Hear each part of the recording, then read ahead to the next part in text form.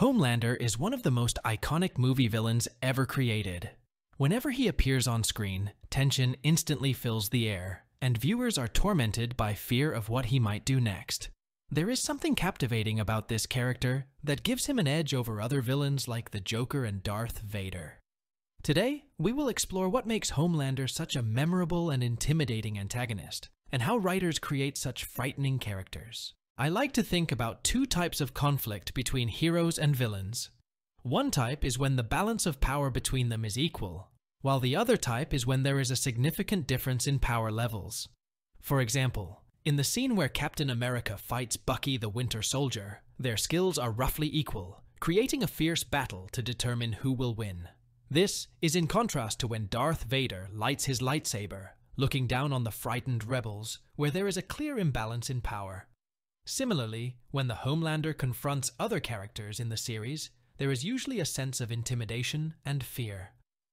On the other hand, when Homelander, a German colonel, confronts a helpless French farmer, there is less uncertainty and less physical danger, but there is still a sense of unease due to the power imbalance.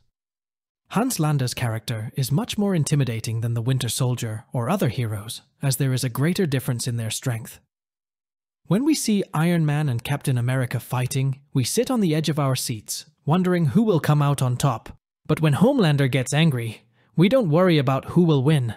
The difference in their strength is so great that we know there will be no fight.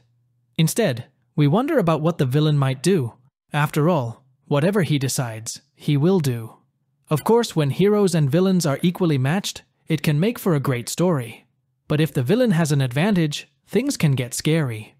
We fear that the villain might win, like when Iron Man faces Thanos.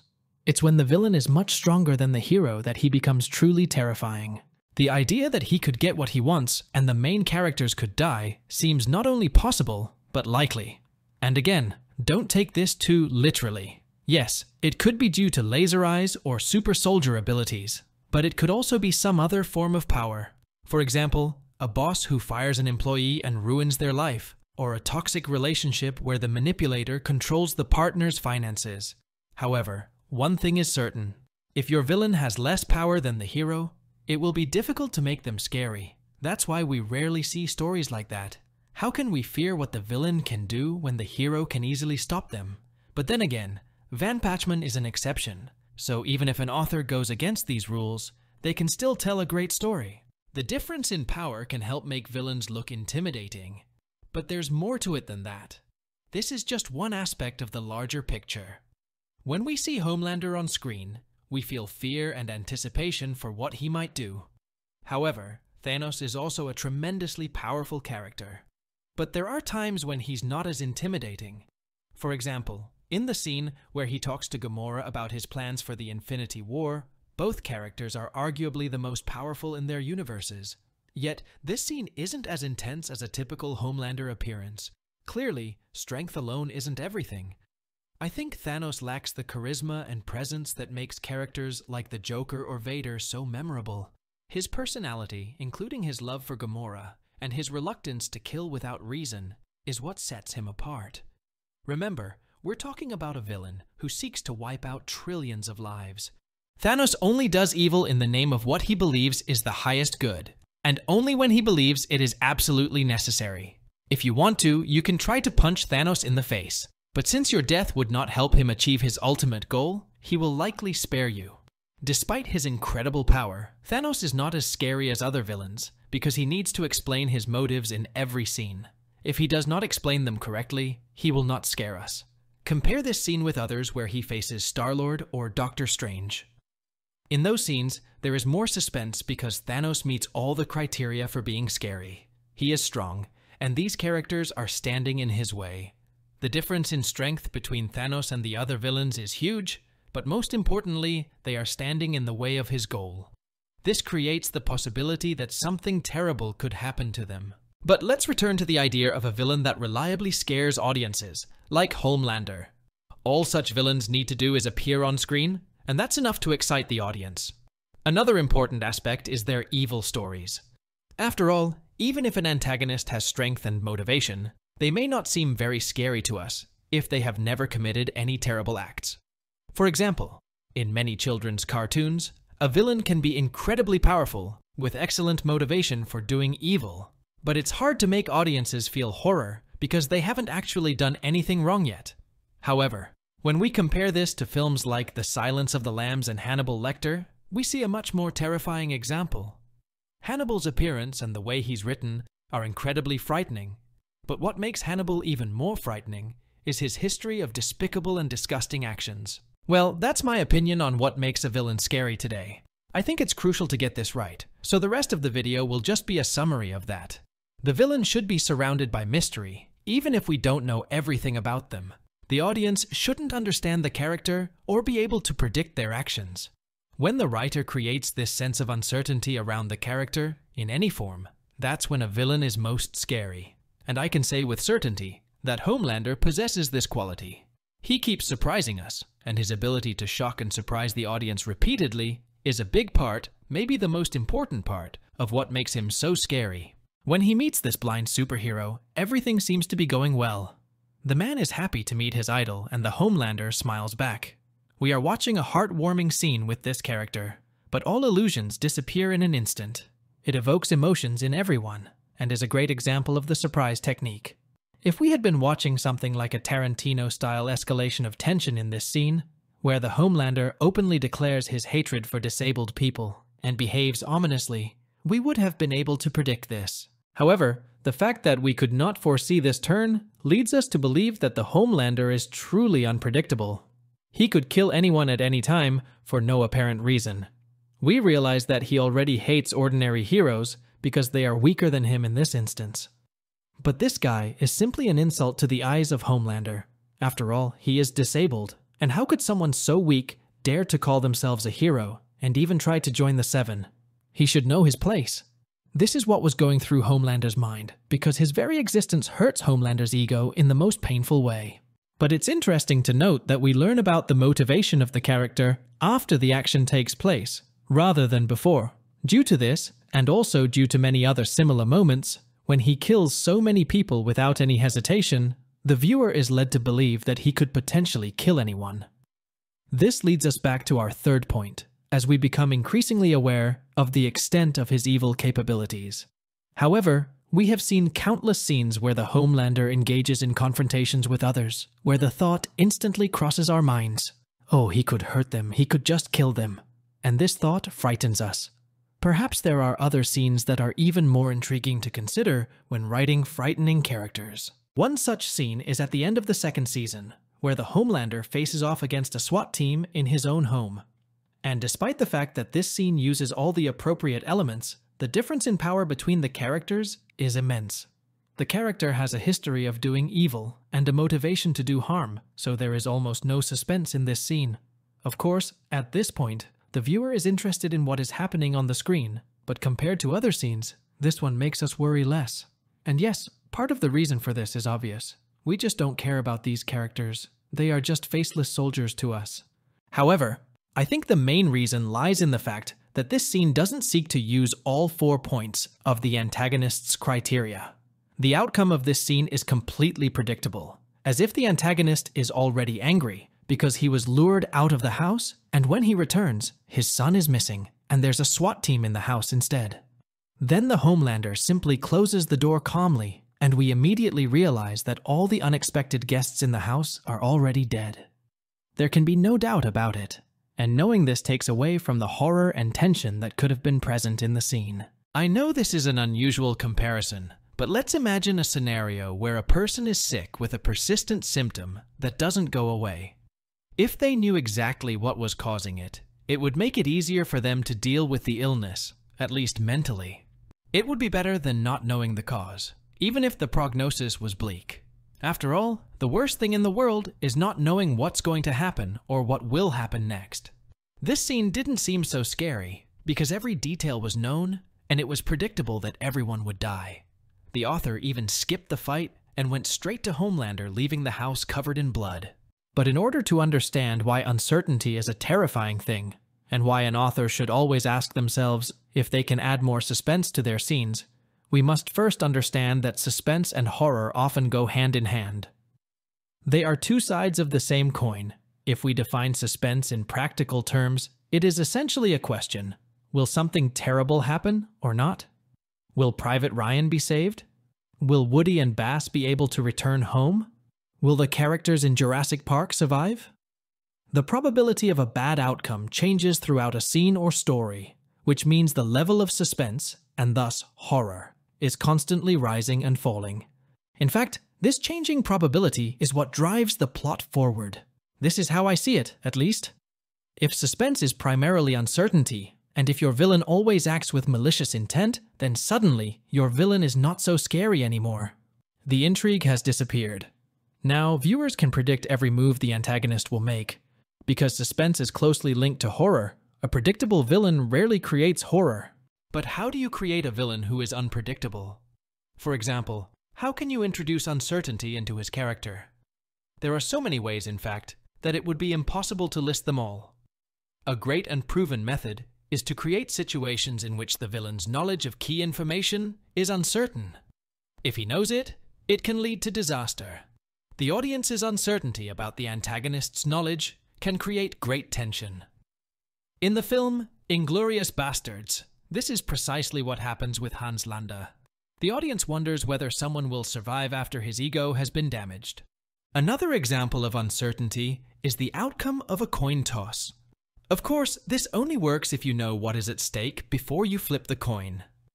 Another method that the author could use is to have the character do bad things, even if they don't have a good reason for it. While this could be an interesting approach, it could also go too far. For example, a character like Homelander may be exactly the type of villain who would do this, but if the villain kills his subordinates constantly, even for minor mistakes, it can become corny and lose its impact.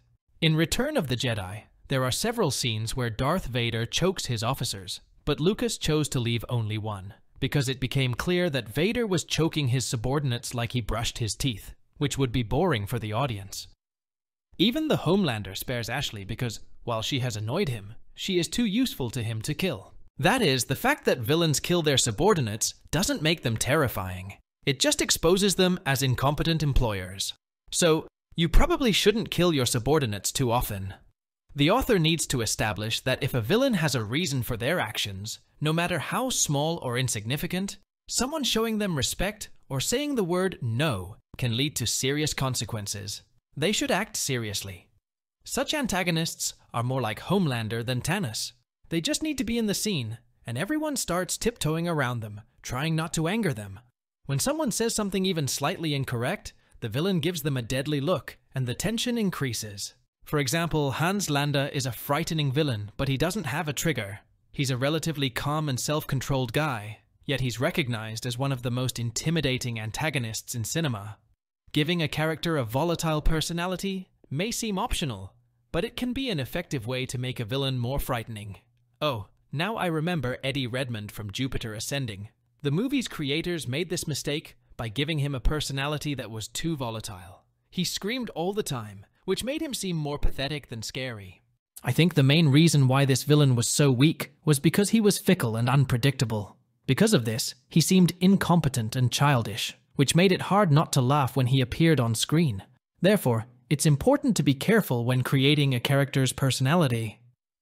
And although fickleness can be a useful trait for some villains, it doesn't always make them seem scary, and it can even create an undesirable impression of the character if taken too far. Another mistake that screenwriters often make when trying to create unexpected villains is to portray them as crazy.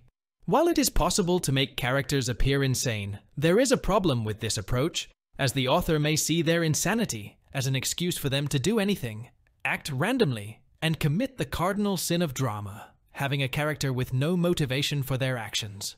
Being angry on its own is not a good motivation, and it is not even considered a motivation at all. Fortunately, most writers avoid this mistake when creating crazy villains, although it is a common one that deserves mention. Even if a character is clinically insane, they will still have their own unique pathologies and will be consistent in their actions and motivations. Consider the Joker from The Dark Knight. He has a well-defined nihilistic philosophy that drives his actions. He's the type of person who just wants the world to burn, and that's his main motivation. Let's take a look at Old People Don't Belong Here. There is a chilling villain in this movie, and he's textbook psychopath. He's a selfish man who cares only about his own gain. The Coen brothers have accurately portrayed psychopathy in this film, and everything the character does is what a psychopath would do in real life. Javier Bardem's character is an unpredictable villain with serious mental disorders, but everything he does is motivated. Nothing is random. No Country for Old Men is a great example of how to bring insecurity into a villain's character, because when they have a mental disorder, they become more terrifying. They have their own unique pathology. But viewers don't fully understand exactly how this behavior works, which means we can never predict what they will do next. If we don't know how a character thinks, we can't accurately predict their actions, and this makes them even more frightening.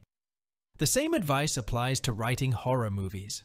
For example, the scene in Aliens, when the Marines enter the alien nest, is alarming because it shows an aspect of the monster's life cycle that we had never seen before. While we know what the xenomorphs look like from the first movie, this scene is still terrifying because the audience realizes that they were wrong about understanding the monsters. Fear of the unknown is the most common fear of all, and experienced screenwriters will utilize it not only in horror films, but also in the creation of frightening antagonists, regardless of the genre. In fact, many film critics argue that it is best not to show the monster on screen because it will diminish the audience's fear. They suggest showing only a glimpse of the monster until the climax, when the full image is revealed. However, this approach seems counterintuitive to me. It is a flawed strategy that fails to consider the complex nature of fear. Consider a movie that many people consider the scariest they have ever seen. Although the monster is shown in full, it is used effectively because it creates a sense of uncertainty and mystery, rather than simply relying on the physical appearance of the creature. And this contradicts what some people might want you to believe. In short, the uncertainty in villains can be terrifying, but inconsistency should always be avoided. The whole idea of unpredictability is an important lesson we can learn from the Homelander's character. And now, let's answer the question. Why is the Homelander scarier than other villains? What makes him so unique? Well, first of all, he fits every single description that was mentioned in this video. However, behind his mask, there's something more. It's not just that he enjoys mass murder, as there are plenty of fictional characters who do too. There are many characters in literature that are also comfortable with this. What makes him so terrifying is that he has an incredible desire not to engage in such activities. He is a narcissist who is incredibly concerned about how others perceive him. He enjoys killing people because it reinforces his belief that he is superior to them. He also enjoys exercising power by harming others because it strengthens his belief that he really is the perfect being on Earth. However, he also desires to be loved, and perhaps even more so than killing. If he indulged too much in this first love, it would destroy his public image, which he values more than anything else in the world.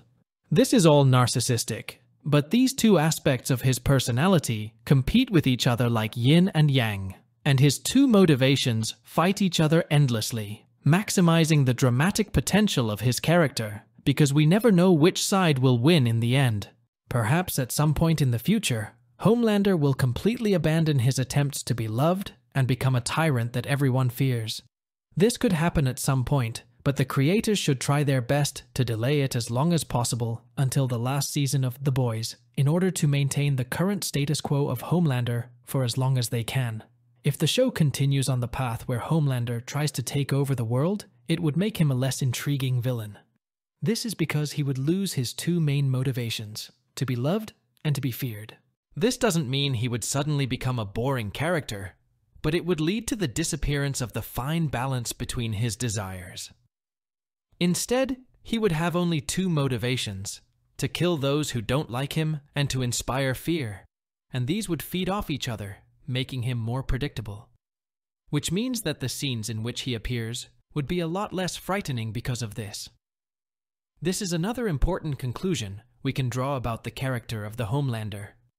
A character with multiple conflicting motivations is inherently more interesting than one with only one, even if they are the main character.